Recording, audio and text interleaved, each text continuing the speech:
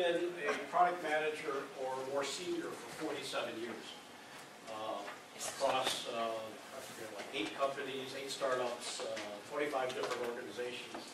I've brought to market over 75 products in SaaS, and software, hardware, services, and so forth. And if I do now what I did not know back then, I would not have made all the mistakes that I made. And I just got a contract last year with, I think I'll do a little bit more of my background, with Wiley & Son, which is one of the world's oldest and largest book publishers, to do a book on what I've called the foundations of the successful management of products. And I deliberately left the term product manager out of there because much beyond Silicon Valley, most people don't understand what a product manager is and what they do. And many of us, let's see a show of hands, how many people go to a cocktail party and they ask you what you do and you say, I'm a product manager, and their eyes glaze over and they walk away from you. So the key issue here, I think, is the successful management of products in everybody in an organization. I say an organization because the principles I'm talking about here apply to nonprofits, it applies to government, it applies to business contractors. There they call the product managers program directors. All of the same principles apply, and they also apply whether it's B2B or B2C. And I'll talk more about the differences between B2B and B2C later.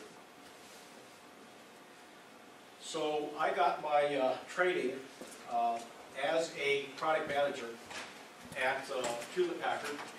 I had the opportunity to personally handle the PR for Dave Packard in the corporate public relations office. And then because that was the only department in HP at the time that knew how to type, I deployed an internal HP mini computer word processing program. And as a result of that, one of the nice things at HP in those days is that you could move horizontally. So I was able to move over into product management at in the Office Systems Group, responsible for word processing, spreadsheets, presentation software, graphics, databases, and stuff like that. And I went through all of Fred Gibbons' videos that he had recorded when he was at HP. And Fred Gibbons later went on and did the Apple II software company called Software Publishing, and now he's a professor up at Stanford. And Apple recruited me after being at HP for a while to be a product manager at Apple because the people at Apple understood the value of product managers. And so for my book, both Building Sailing Rig Products, which all of you can get a free copy of as soon as I finish self-publishing it on Amazon, and for Foundations in the Successful Management of Product, I went back and studied the history of product management, and I'll talk more about that this morning, or this afternoon. And one of the key things that the professor talked about this morning, 2 things that I disagree with him on. One is the way Procter & Gamble does brand management, and he's right, brand management came from Procter & Gamble to HP via Stanford and Fred Terman, who was the mentor to the 6 founders of HP. And also, that guy, Neil McElroy, that wrote that memo on product management at Procter & Gamble, I think it was 1932, was on an advisory board at Stanford. And he later went on to become the deputy Department of Defense secretary under the last 2 years of President Eisenhower's term. So every president of Procter & Gamble since then has come out of brand management. Well, the former VP of Innovation at Procter & Gamble gave a lecture, and it's up on the Carnegie Mellon website, and says they don't believe in focus groups at Procter & Gamble.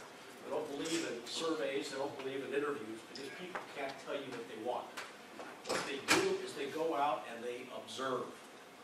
So the key thing that I've learned from studying that, and also studying Tony Ulrich's work up at Synergym in San Francisco, Tony says people have to do jobs. And if you find out what is the job that they're trying to do, that could then be outcome-driven innovation. And he's written a paper on that, and it's in the Harvard Business Review. I had a chance last month to meet Tony, and I noticed that he had worked on the IBM PC Junior, which was an abysmal disaster. I was at Apple. at the same time. And nobody could figure out what that computer was for. And I said, what did you do? He says, I was in manufacturing. He says, because of that failure, that's why he started Synergy and started talking about outcome-driven innovation. I argue that you need to go further and not go, as the second point that the professor this morning talked about. He talked about you have to have customer acceptance, certainly, but that's after the product has been built. And the key to building the right product that's going to be successful is to focus entirely on what is the outcome, what is the value that you want your customer, or your customer wants to accomplish. What do they want to do? What do they do? When do they do it? How do they do it? Where do they do it? Why do they do it? And if you can answer those questions first by observing what they do, and you do the observations just like a social anthropologist, you don't stick yourself into the sea. You just observe, and you record that. You can then use that to write your interview questionnaire to go out and interview more people.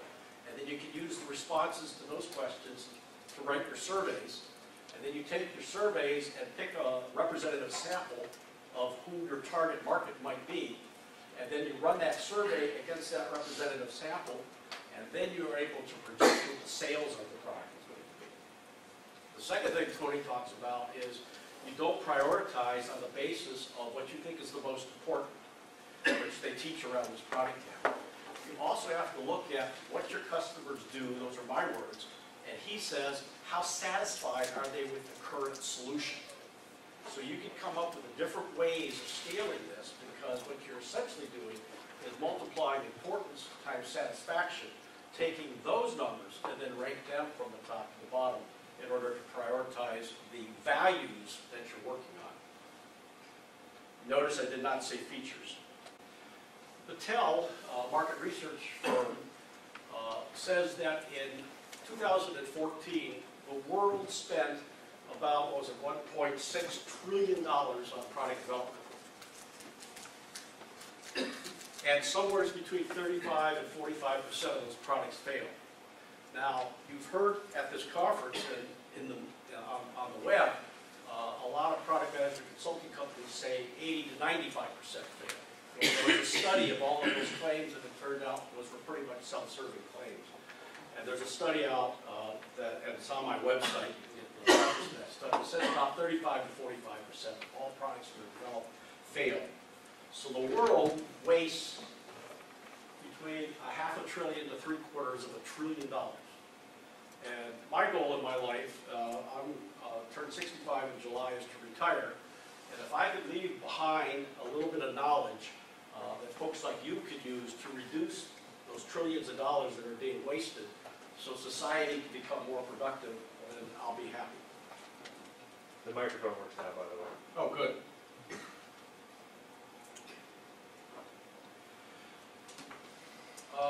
I spent some time with the 280 group and helped write their optimal product management course, the 3-day course.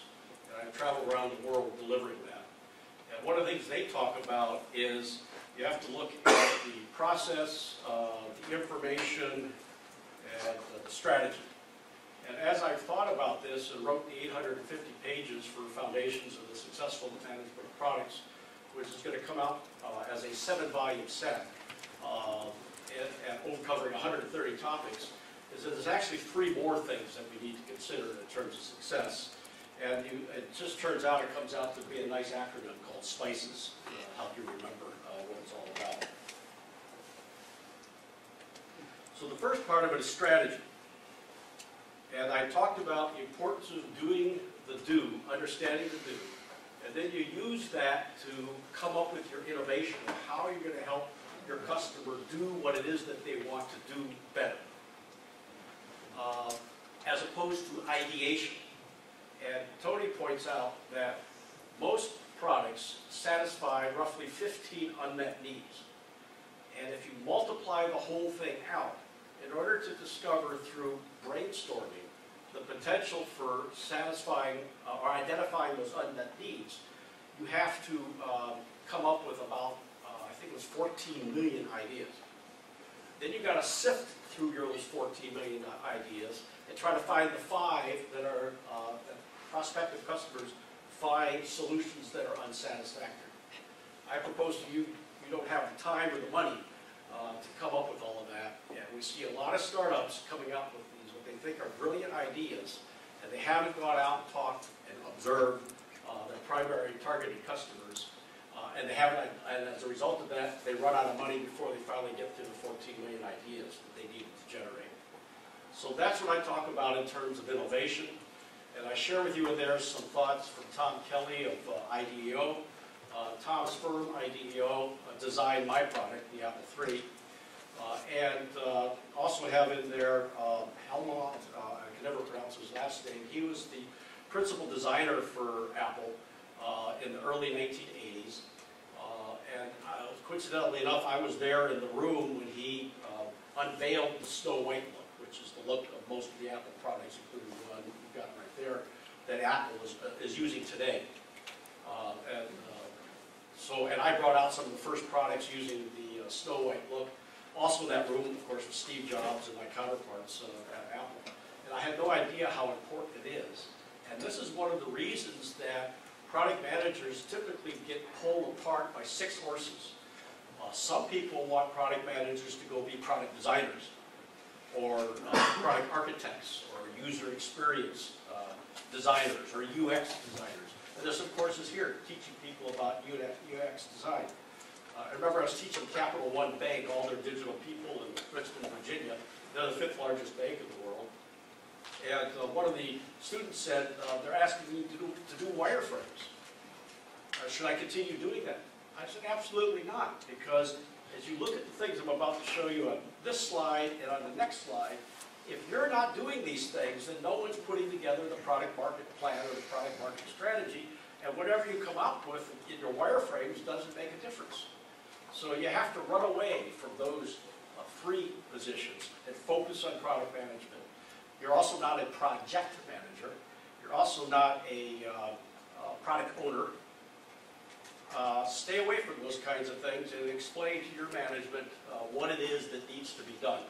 And if you need help on that, I've got a free presentation you can take, customized for your environment. It's up on the Spice Catalyst website, and you can use that to pitch to your management. So the next thing that goes into the product market strategy is the value proposition. And you notice that's coming up really early. It's not waiting until after the product is done, and then you try to go out and figure out what value this thing has out in the marketplace. Then the next thing that needs to be done is the market research, which is the things I just talked about earlier, and the competitive research. And what you don't do is copy the features of the other competitors. Part of the reason for this is the following. I was in Shanghai a few years ago teaching the Cisco product management team for the Shanghai operation and all the product managers for WebEx. WebEx is developed and managed out of Suzhou, China. And they asked me about what's going on in terms of competing with Huawei, which is the big Chinese government funded and partially owned competitor to Cisco. I said, here's what you do. You put together a roadmap that says you're going over there, when in reality, you're going over there. And you take it and present it to your biggest customer that's also a customer of Huawei. And I'll bet you by the end of the day, that roadmap will be in the hands of Huawei. And they'll copy that. And they'll go over there, and you're going over there. And the Chinese, I was amazed, they said, that's ethical? I said, I'm in China, what are you talking about? You wrote the book. It's called The Art of War. I was required to read The Art of War when I became a product manager at HP. IBM deployed their strategy, FUD, fear, uncertainty, and doubt. It's a deception. And you kind of got to do that sometimes. So a few months later, I was in Botswana teaching the Botswanian telecommunications company. And I went to Botswana because I wanted to figure out how did they get a country northeast of South Africa? Just physically, that doesn't make sense. And one of the ladies in my product management class there said, excuse me, but I am the largest buyer of Huawei equipment at BTC. And how long ago did you tell them to do that?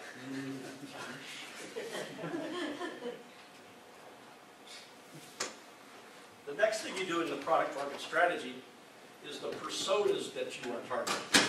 Now, personas typically come from the marketing side. I propose they can also be used in the product development side. And that's the vision of the customer that your engineers have when they're building the product. But if you nail that down first and you tell them what it is, then they know who they're building the product for. Also, in terms of that market research, you can now use keywords because people are searching for solutions to the problems. They're searching for their do's on the internet. So you could use keyword research, which you later need for your social media marketing in your product development in terms of identifying the personas that you choose to target. Then the next thing you have to do is your product positioning. Not like what we taught at the 280 group was just pick any two axes and it doesn't matter. In order to position yourself on that campus different from someone else. It does matter. Do the positioning based upon the value propositions that you identified in step number 3. And so you might use a radar chart and have 5, 6, 7, 8 types of things. And then from that, you could then write your positioning statement, which is not your messaging platform, it's just your positioning statement. Then you can finally put together your feature, advantages, and benefits chart. Now that was one of the things that we always had to do at HP, and that was not easy to do. What's the difference between an advantage and a benefit? I argue you add 2 more columns to that chart on the left-hand side. What is the problem and what are they trying to do? So then when you look at the description of the feature, you understand what it's all about. And you also do your roadmap in terms of the value, not in terms of the feature. It's hard to understand what the feature is. When I was at DataQuest running the personal computer industry service, I would frequently go to a trade show and ask, walk into a booth and ask somebody, what do you do here? And the salesperson would say, everything. So he just wasted his time and my time. And I could look at all of the signs to try to understand what the company's product is, what it does, what it would do for the customer, what it would do for me, what its positioning is. And frequently you read these things, you have absolutely no idea what they're talking about.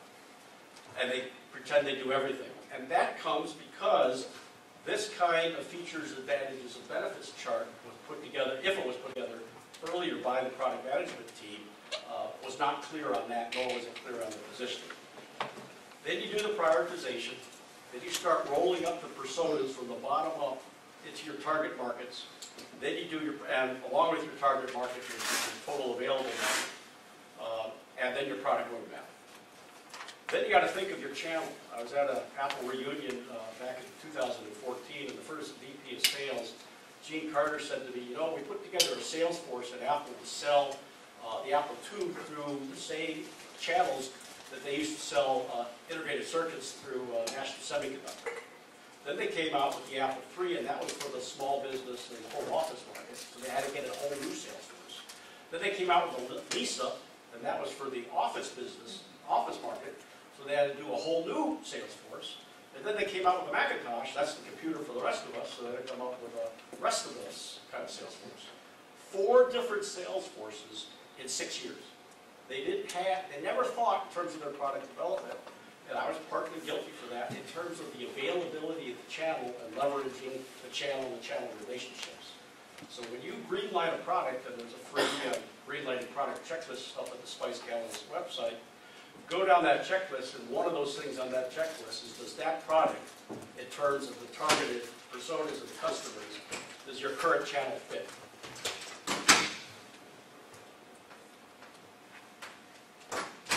The second part of building and selling great products is the process. The process has to be repeatable. You have to use a good framework. And then I'll talk a little bit more about Daisy and Racy. You need to know who's responsible for making the decisions. When I was in Botswana, one of the product managers came there from Johannesburg, or as they call it, Joburg, because they don't like to say the whole word. And he said he just got a call, this was like the second day of the class, from someone in his company, and said they just shut down his product line. And his team had been working for 18 months on it. And I'm sure those engineers were just devastated. They'll probably end up leaving the company. And I asked him, did you have a Racy chart? And I'll show you that in a moment. And he said, no. And I said, what happened? He said, well, the company hired a new general manager, and she had nothing to do with that product. but she convinced the president to cancel the product line. I said, if you had a RACI or DAISY chart, would her name have been on there? And he said, no, she wouldn't have. So I said, what you got to do in order to solve this problem is next time make sure you have this and have everybody sign it in blood. And then you could go back to the president and say, wait a minute, how come you're listening to her? She's not even on the decision tree. She's not the decision maker, she's not a contributor, she's not being informed, and so forth. And so if you're not using that, and I'll talk more about that a little bit later, you've got a major problem. There's an example of one. How many people use this? If you don't use it, it may be your job, because they'll blame you, because you're the one responsible for the product line. So get an agreement on this in the beginning, and like you see up here, have them sign it in blood.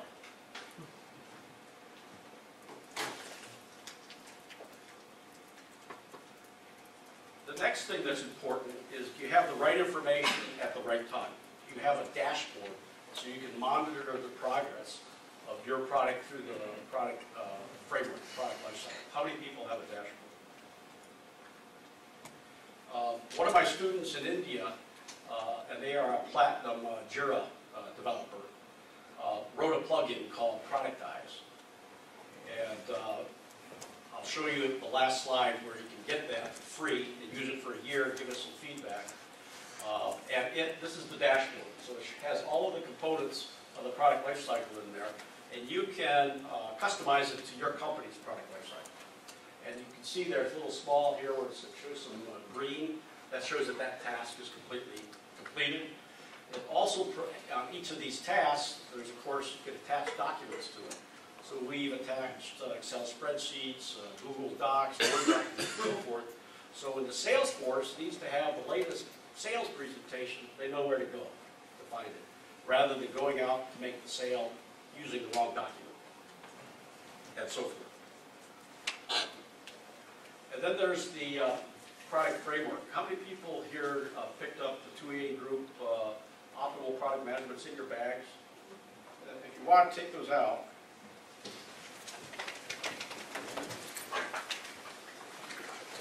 and if you picked up Pragmatics framework, I looked at them when I started writing my book, and adaptive marketing is another one, and 2 or 3 others. And here's what it's missing.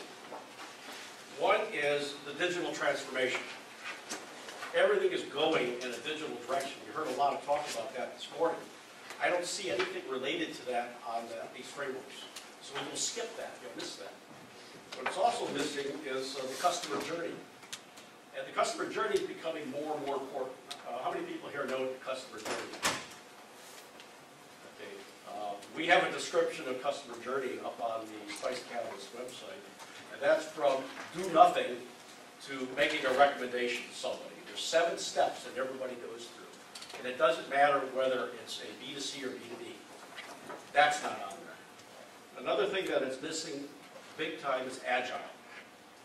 The OPM framework was an adapted version of AIPMM's framework.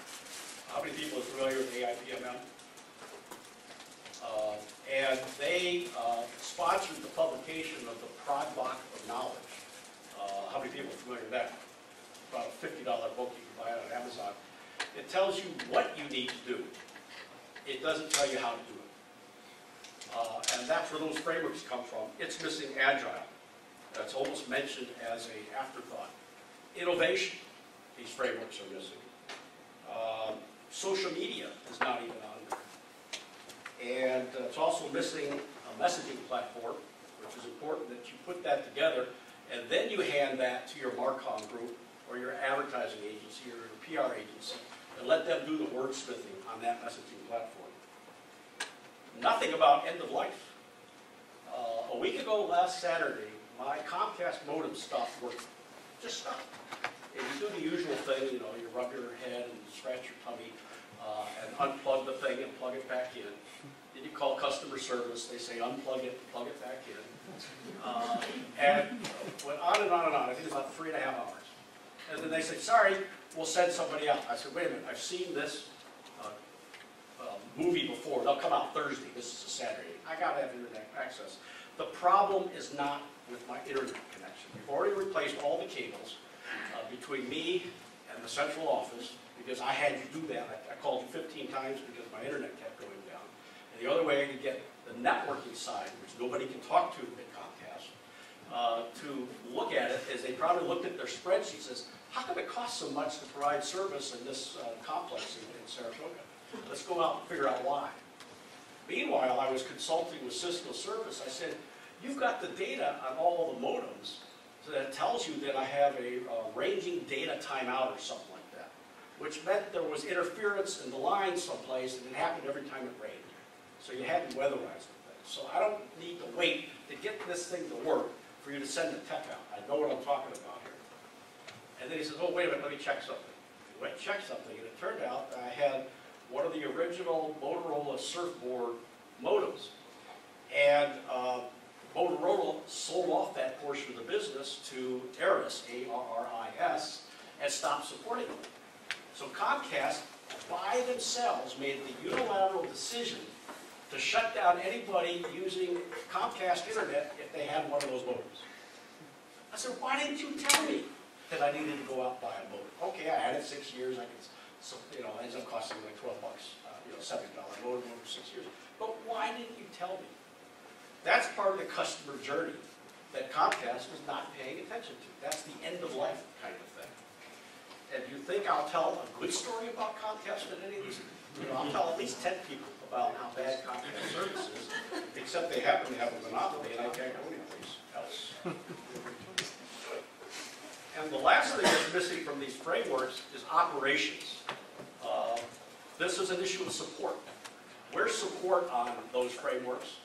And where the product manager's got to be marshaling the entire customer journey such that when you get to the support types of issues like you just had, I just had with Comcast, they know that all of the systems and procedures in the support and service area is being taken care of.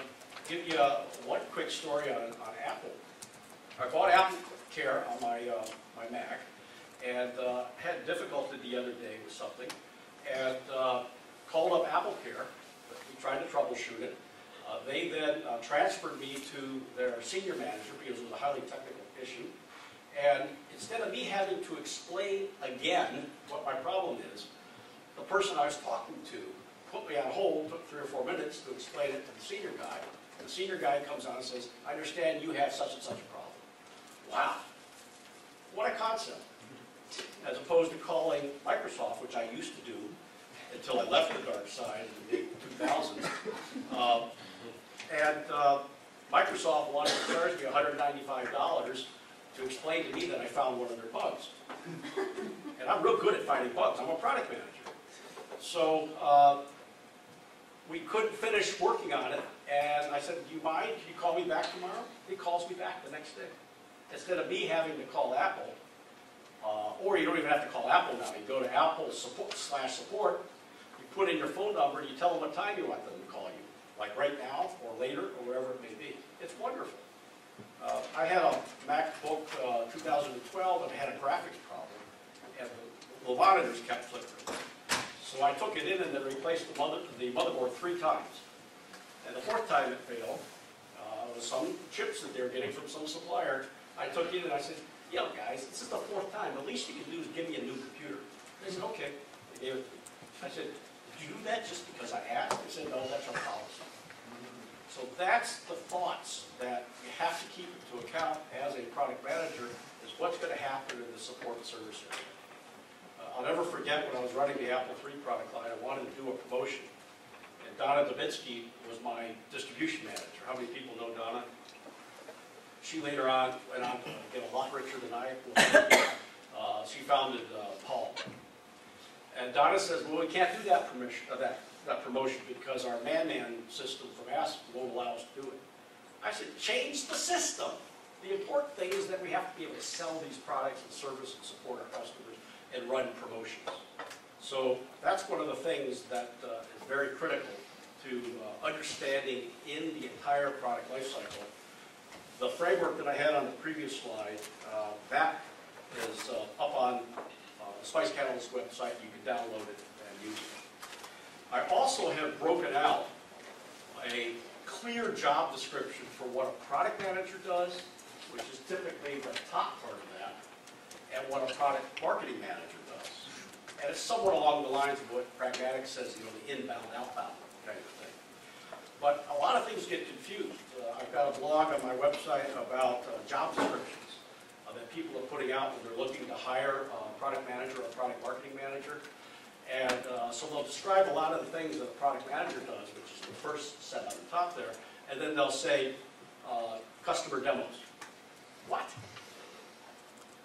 That's what you have the support, or what do you call them, the field engineers do, that kind of stuff. Okay, if you don't have enough people, certainly you may need to get involved in that. But if you look at these job descriptions, they got it all mixed up, which makes it virtually impossible for you to become successful. In terms of customers, I talked about this already. Understand what they do, then do your innovation, then identify your customer value, then the value proposition, and then the rest of the things you see around the slide, positioning and so forth. And in terms of employees, in addition to all of the things you saw on the framework that a product manager and or a product marketing manager needs to do, these are the additional things, core competencies that an organization needs to have. So I did a blog on this subject. It's called Entrepreneur is Just French for a Product Manager Plus. And we got this great thing about entrepreneurship, and the New York Times on December 30th last year did a piece about the teaching of entrepreneurship at startups at colleges and universities around the United States and how that's exploded. And I analyzed all of the curriculums that I could find, including the one here at Santa Clara University, Santa Clara University, and they're missing 40 things that are essential to the successful management of products, as these are some of those. And if you don't believe me, just take a look at Kodak. Here, this company used to rule the film business, and now their net value is less than $1 million, owned primarily by lawyers. And I remember I was consulting with Lexar Media. How many people remember Lexar Media? They make the little cards that go in your cameras. And we had a contract with Kodak to license our digital film and sell it. Well, they killed the relationship because they thought it would threaten their product, their film business. And of course, they did still film and they did moving film, motion pictures. And they dabbled in a few other things over the years and pretty much ate their own because after all, they weren't producing as much money in these little things that the big things are. So they defined their business as film. But can you imagine if they defined their business as the ability to capture and share images? They'd be in the digital video, movie, and images business big time. But they didn't do that. So the important thing is that your employees understand what the market is all about and understand the things that I just talked about. And the last thing is systems and tools that help you manage that entire product lifecycle. And as a result of coming here, you can get a free copy of the productized Jira plugin if you want, and give us some feedback on that. So I want to leave enough time for questions. David, Go ahead. my wife works for Procter University for research, and she has a lot of friends that are brand managers. One of them is a VP. We frequently talk about compare and contrast between my world and hers, and you see a lot of similarities. We're just kind of using different lexicon, but pretty much very similar. What do you see elements of that world that we are not adopting in the Silicon Valley way of product management or the high-tech way of product management? Good question. You lack the authority. I argue that the product manager should have the budget for the product, which is then spent by the market research department to do the market research for you, which is then spent by the marketing department and doing all of the marketing. And that product manager should be controlling that budget. The brand manager at Procter & Gamble does that. And I was faced with this situation at Apple when the executive committee went off to Pahara Dunes and canceled my product line. A couple weeks later, Ida Cole, who later went on to be VP of International for Microsoft, dragged me into an office with John Scully, who was sitting at the end, Joe Graziano, who's the CFO, was here. Ida sat there, and Del Yocum, who then became president of Apple, was sitting there. And John is looking at a spreadsheet, and he says, Dave, we've got $20 million worth of piece parts spread between Singapore and Dallas, our manufacturing facilities, and we canceled the product line. What should we do about it? I said, well, first place, the spreadsheet you're holding comes from Super VisiCalc. That's on my product. I was a group product manager at that time. Second thing is, you never asked me about it before you canceled the product line. When you hired me, you told me I had at least 18 months to turn it around. So I said, what do you mean we, paleface? And he didn't laugh. I said, oh, shit. I explained the story to him. The Tonto and the Lone Ranger are going through the desert and surrounded by 10,000 yelling, screaming Indians. And the Lone Ranger turns to Tonto and says, Tonto, we have surrounded by 10,000 yelling and screaming American Indians. I have to clarify that when I teach it. All they want to do is scalp us. What should we do, Tonto? And Tonto says, what do you mean we, paleface? So I said, you didn't ask me. He said, well, what should we do about it? I said, give me the authority, and I'll make things happen along your lines. Because my mentor was a fellow by the name of William S. Magruder that ran the Supersonic Transport Program, former Air Force test pilot for Boeing and Lockheed. And he introduced me to and told me about Kelly Johnson, Lockheed's skunk horse, and how they could quickly turn things around. And I was lucky enough to talk to Kelly a few times, understood what was going on. And then when I went into product management of HP, I read The Soul of a New Machine.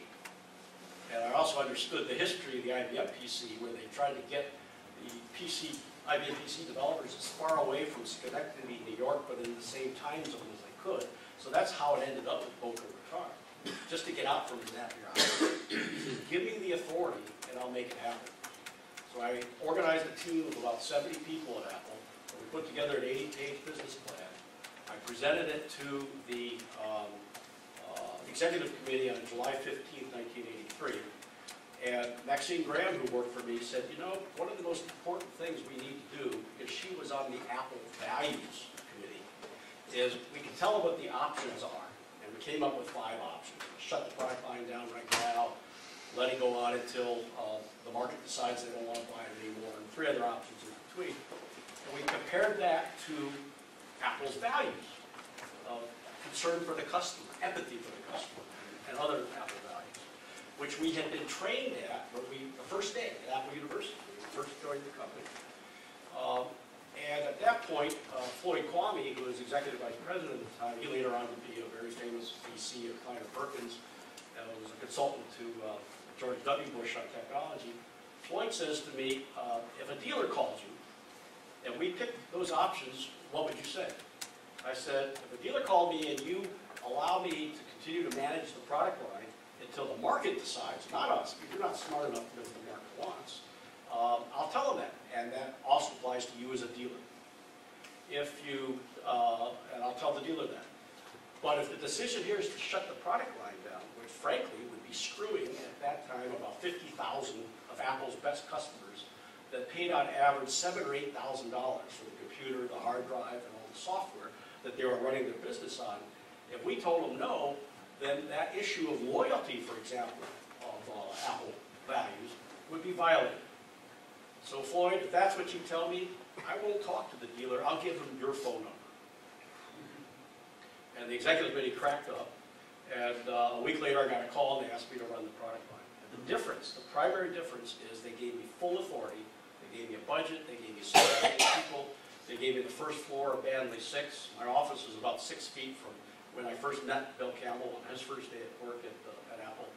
And we were able to sell 25,000 Apple IIIs.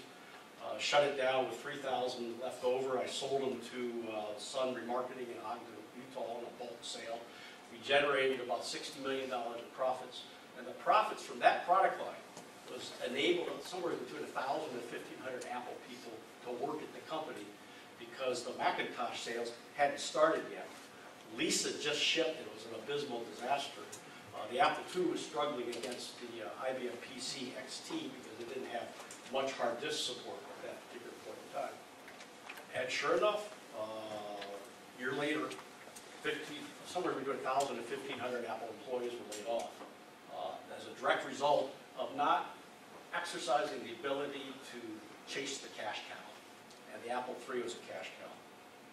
And it represented about 1/3 of the profits of the company at the time. But Del Yoakum, the guy that was sitting there, his metric was units. We were doing about 3,000 units in his manufacturing facility, the Apple III, and he was doing 40,000 Apple IIs. He said they're getting away on the factory floor. But an Apple II typically sold for about $2,000, had about a 20% margin. My product was $7,000 or $8,000, had a 40% margin. So if you look at it, we are actually 1/3 of the entire company at the time, run by 17 people. And they could have continued that for another 2-3 years and not cause all of those great people to leave Apple and go start parts of Adobe, PageMaker, Sun Microsystems, Silicon Graphics, and on and on and on. I once identified about 100 companies that came from the people at Apple during those days because Apple always hired A+ players. And then they paid them 40% above everybody else in the valley. And that's been one of the frustrating things for me having left Apple is that I don't find many A+ players to play with. It's not as fun when you're playing with C and C- players. Okay, about 3 minutes. Okay. So if you want a free copy of the book, if you want the free user or the free user product guides, if you want the latest insights or you want to learn more, then connect with me on LinkedIn. It's just in/David Raymond. And then send me a message saying that you were here and which of the things that you want. On my LinkedIn profile are all of my online courses. So tell me which one you want, I'll generate a coupon and send it back to you. Without knowing the email address, LinkedIn does not let you connect. Yeah. It's the reverse. You have to pay Of what you're showing here. Oh no, pick under how do you know this person and pick Spice Catalyst. And follow me on Twitter. No, we'll do that. I think I've got my email address on here. Yeah, well there's our blog. So go to the blog and subscribe to the newsletter. Spice Catalyst is yours. Yeah. And my email address is Dave@Spice Catalyst, 4 letters. And if you take the course and you're looking to get a job for free, the courses are what you're getting is they cost $20 to $30.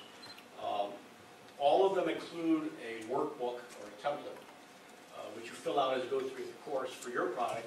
And if you don't have a product to do it for, I've got 7 or 8 I can share with you. You can pick one of those. And at the end, you get a certificate, and then I'll review what you do online, give you some feedback, and then if you do a really good job, I'll write you a letter of recommendation. So then you can take that workbook, the letter of recommendation, I'll also put it on your LinkedIn profile, go to a hiring manager and say, look, I know how to do product management, and here's some of my artifacts. What's that company title? So you were mentioning earlier that as a product manager, you shouldn't be doing wireframes. If you only have a one-person product manager or one-person organization, a bigger startup, or 2 or 3, how do you divide up the jobs? Because you still have, you can't have one person per role. Yeah, How do you do that? that's difficult in a startup. At HP, we were given one product at the beginning of the product lifecycle, and another product that was just about to be introduced. So we were doing, the first one was product management, the second one was product marketing. In a startup situation, a designer, a user experience designer, that's a 4-year career, 4-year college. And to expect a product manager to be able to really know the nuances of that is very, very difficult. If you have the money, hire a consultant that knows what they're doing and let them do the wiring, right?